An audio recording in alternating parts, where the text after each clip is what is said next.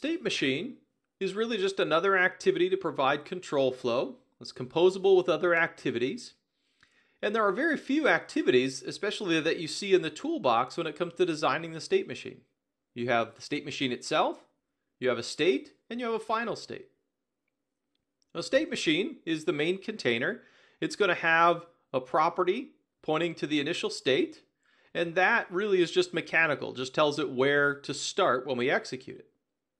We also have the notion of a final state. Again, this is mechanical. It lets the state machine activity know that once we enter that state, it's time for the state machine itself to be complete.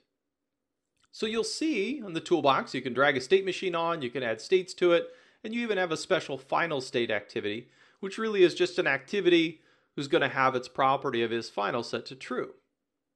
Now each of these states have, as good state machines you would expect, an entry and exit action. This is a spot for you to put activities to execute when you enter or exit the state.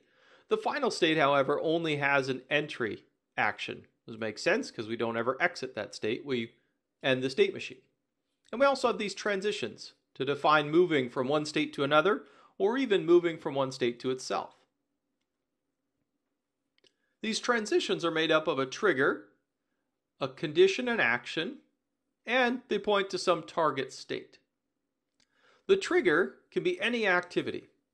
So in previous versions, the original state machines in Workflow 3, you had this notion that it was an event-driven activity, and you had to have special activities in there that knew about events. So delays and WCF receives or other activities that had this special interface.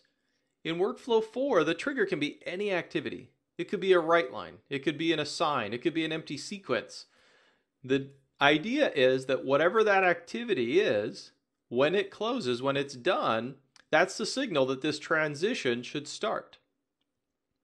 Now, in this simple scenario of a transition, you have this optional condition that you can apply, and the condition is simply an expression that's going to return a Boolean value.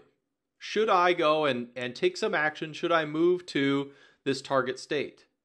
So maybe you have this trigger that occurs. It's a timer or a delay, and you want to then run this condition and check something. You want to say, oh, well, the delay's expired. Should I move on to this state? Yes or no? Or maybe you've received a message over WCF, and the condition is going to check that message and decide if it's okay to follow this particular path and go to that target state. And the action then simply is an activity that's going to execute if the condition is true.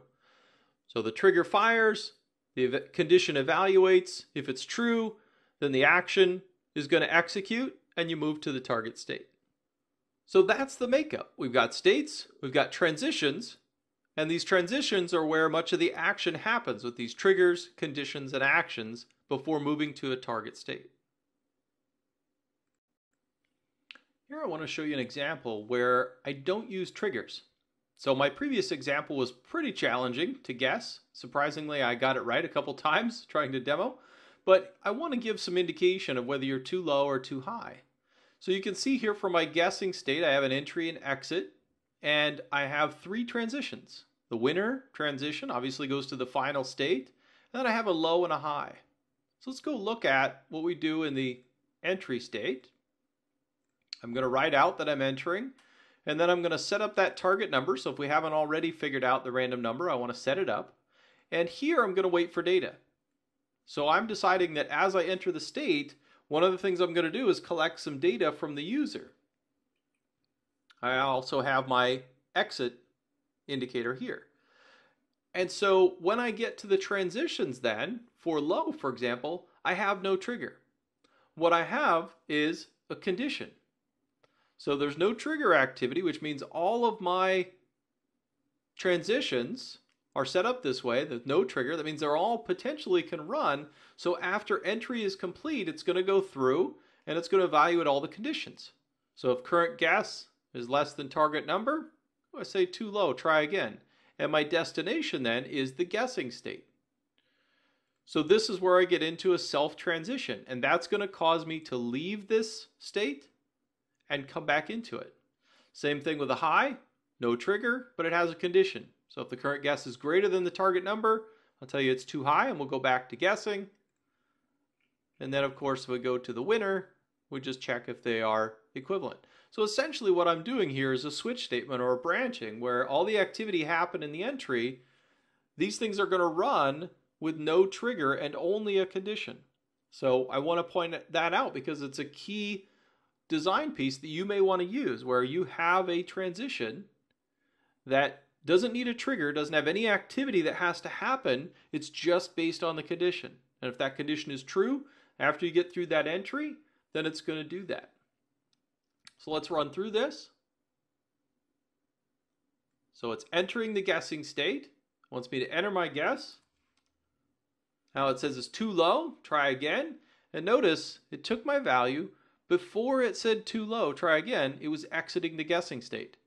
So it exits the state, runs the exit action, then it goes through and runs my transition action. Now we enter again. I can see that I'm too high. Still too high.